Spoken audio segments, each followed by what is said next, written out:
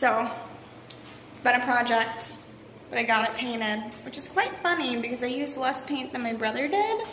But I did stop partway through, run to Home Depot to grab more paint.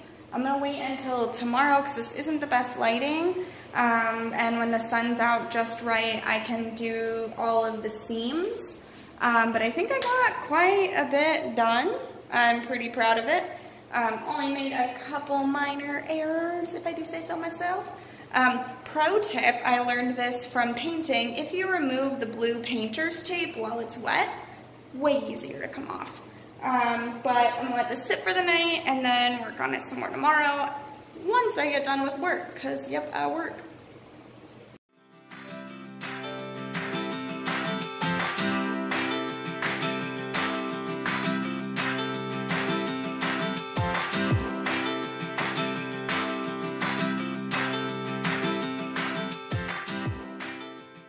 So I have been trying to learn to sew, and I wanted to do a zipper pouch. And it went okay until I went to press the fabric, and I've been testing it a billion times, and I melted it. So that was lovely. After testing it, it still melted. So then I was really discouraged because I got a hole in my outside. It just like was not the best, but a good practice. It's a pencil pouch. So then I went in hard, and it actually came out like pretty legit. It's like awesome. So proud.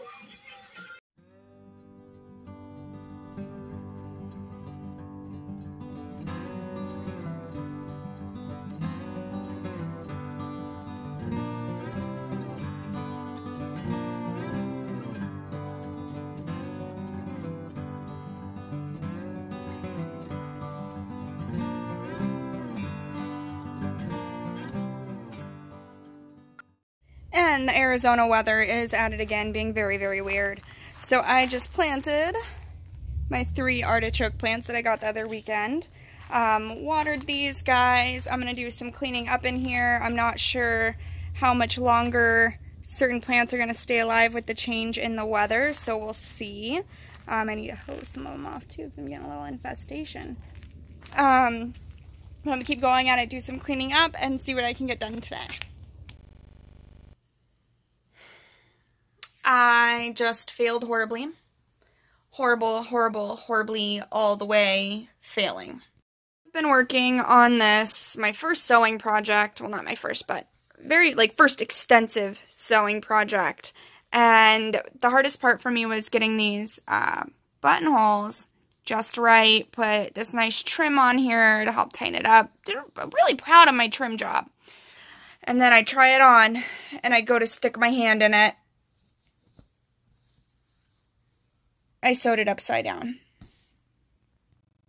Okay, so it's been a while since I've been out here in, oh, such a cute little birdie. It's been a while since I've been out here working in the backyard. It has been weird weather. On top of that, it's been just weird in general. Holidays, different things like that. And then we got rain, so now the ground's really gross. It's just been weird. So I'm going to get out here and try to do some winterizing. So we're supposed to get freezing temperatures this week. This is fucking Arizona. I don't want freezing temperatures. So I'm going to start working. I'm going to start off with checking out my worms and go from there. Okay, so I'm playing with my worm bin right now. And I'm so excited because I'm doing something right. Let me show you.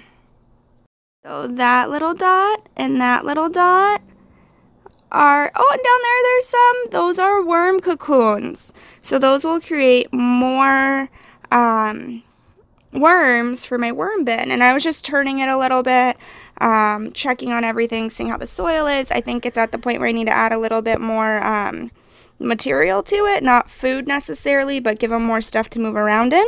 So just investigating it. They've really been eating on this side of my bin, because when I move the paper over here, you can tell they haven't been eating on that side. Oh, look at them go. I'm just so excited. I can't believe this.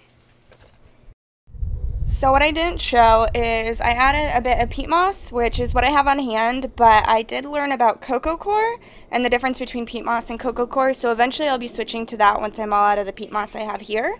But I kind of rotated the worm castings because I was curious what was on the bottom. Like, did they eat that cardboard I put in there? Like, what's going on? Well, it was really wet. So I added some dry peat moss into it to help kind of soak up some of that water because they can drown. So I'm going to leave it. I was really happy with the amount of eggs I'm seeing. So I'm really happy with the amount of eggs I'm seeing. I was not expecting that. I wasn't expecting eggs for a little bit longer. So all in all, I am really impressed with my capability to farm worms. So I need to do some more research and I'll post about it, but I do believe I should have those eggs that I'm seeing should be hatching in a couple weeks, which will mean I'll have even more worms to where I can divide my bin in half.